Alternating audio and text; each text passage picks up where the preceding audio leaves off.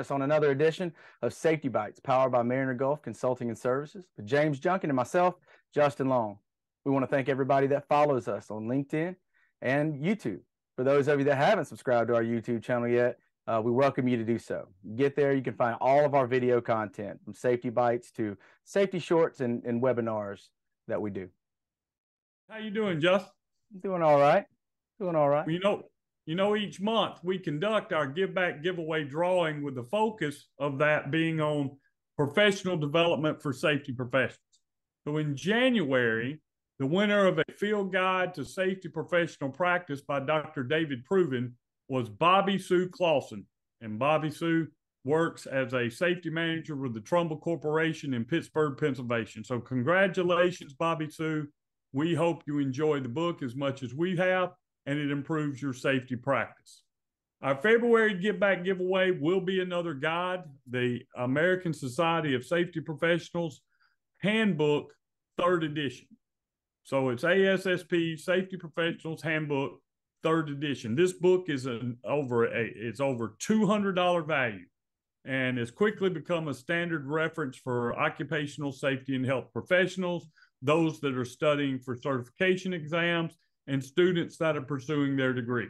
The book covers a wide range of topics from approximately 90 different thought leaders, academics, and practitioners that are out there, and it really presents the latest research ideas and practical applications in occupational safety and health. To be entered to win ASSP Safety Professionals Handbook, 3rd edition, go over to YouTube, hit that like button, and subscribe.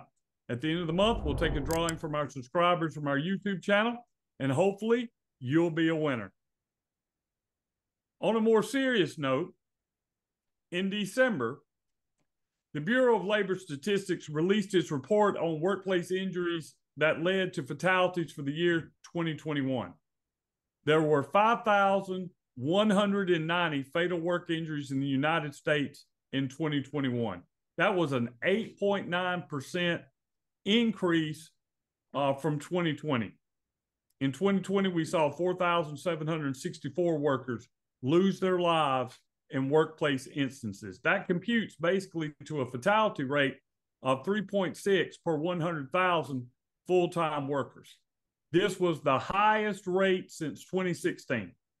Workplaces have become less safe, not more safe, but especially so for minority workers.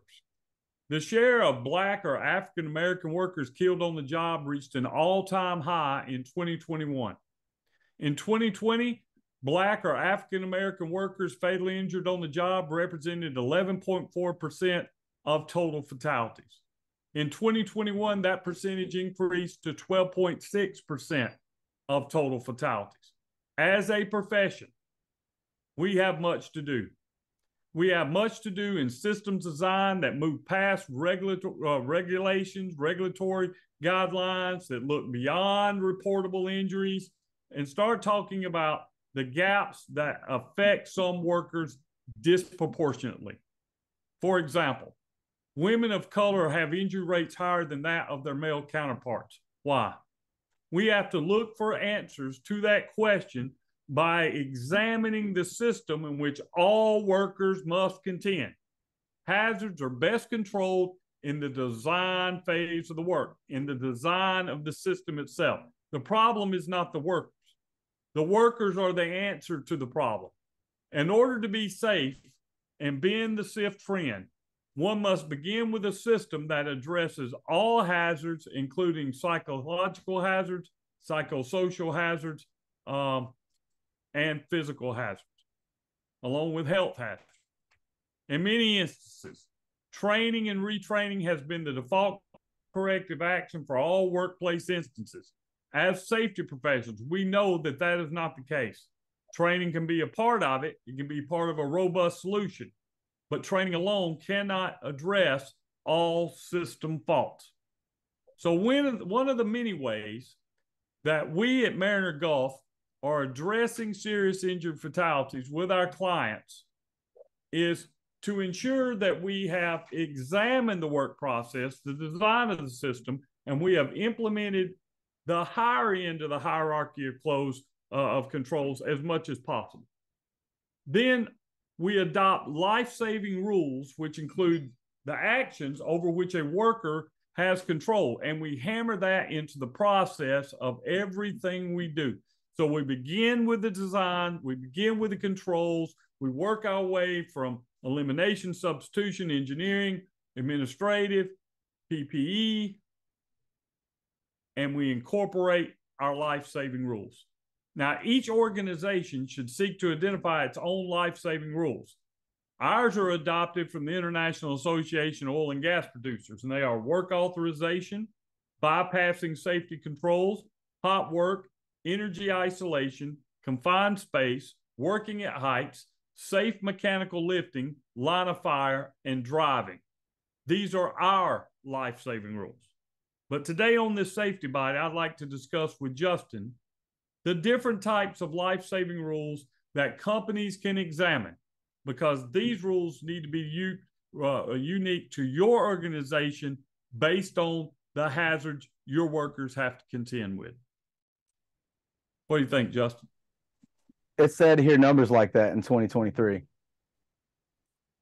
Considering how many fatalities we worked through and investigated over the years, it's just sad. It's blatantly obvious what we're doing is not working.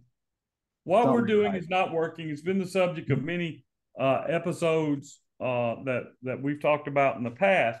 This shift trend of workers coming to work, and why is it disproportionate amongst maybe the minorities that we have that work with us?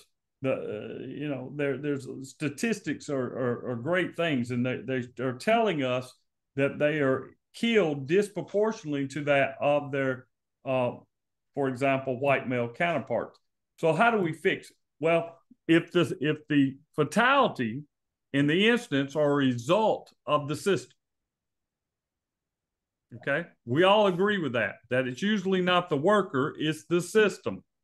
So when we design the system, we have to include all workers. And many times, and I'm not putting this out there to say there was any racist intent or at all, but many times workers are not involved in the design of the system. We need better representation from all workforces when we're trying to design the system. What are your thoughts? Do you think that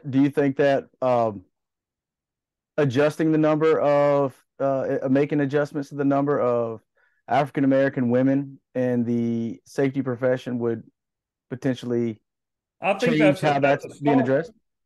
I think that's a start. I think not only should we encourage, a lot of diversity, equity, and inclusion. That's a big buzzword nowadays, but we need everybody at the table.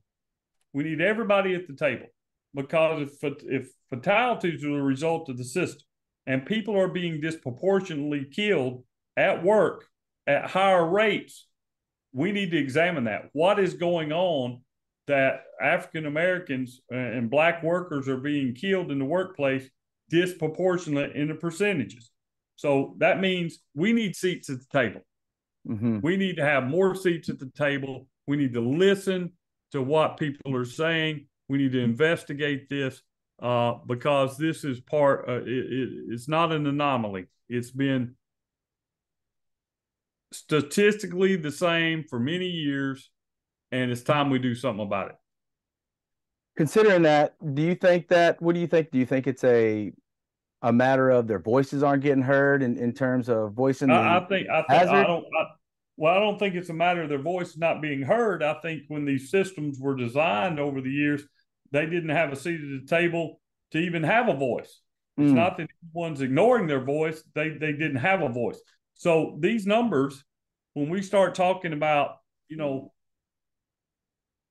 serious injuries and fatalities often most of the time resulting from some sort of defect within the system in which these workers have to contend, what is it that's happening in the system? Well, if you weren't part of the design of the system, that could be one of the issues. I don't know all the answers. I'm not even sure I know all the questions, but I do know this. When we say 12.6% of all total fatalities were Black or African-American workers, and that's an increase over last year, we got a problem. That's significant.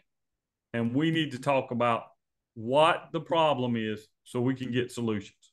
Thank you, everyone, for viewing this episode of Safety Bytes. Sometimes these conversations can be uncomfortable, and it's okay to be uncomfortable. You know what I'm most uncomfortable with? Workers not coming home safe from high-hazard jobs. So please come over, comment, let us know what your thoughts are. Follow us out there on LinkedIn. We're always trying to challenge ourselves and each other into growing in this profession. And don't forget to go over on our YouTube channel, hit that like button and subscribe, and check out our other video content. Until next time, be safe.